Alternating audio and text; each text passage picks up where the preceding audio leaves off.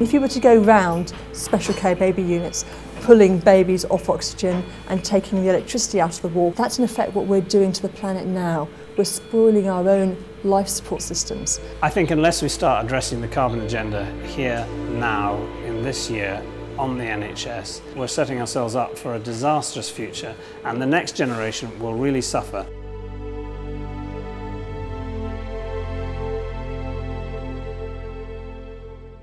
11 weeks before we were due to have our babies arrive, and they decided to make an appearance. Both roughly £2 in weight when born. You have twins and you think you're going to bring them both home together.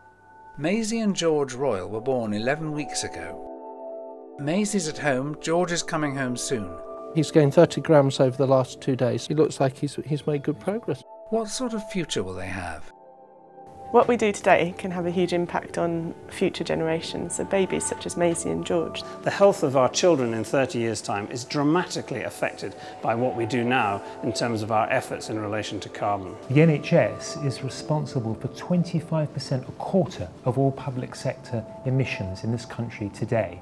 If you think about the NHS on a wider level, all the GP surgeries and what the PCTs do, there's even wider sustainability remits that can be done in ensuring population is kept more healthy. Sustainability is very broad and it covers quite a large number of categories. We have waste, and there's travel and transport, there's also energy management. Its stated aim is to improve the health of the population, so it's got to be showing the way forward.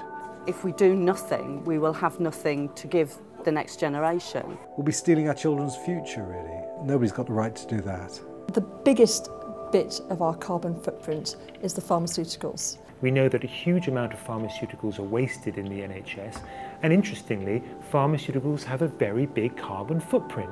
If you're a baby born today, you're going to be living as an adolescent and an adult into 2030, 2040, 2050, where we know the world is going to be very different.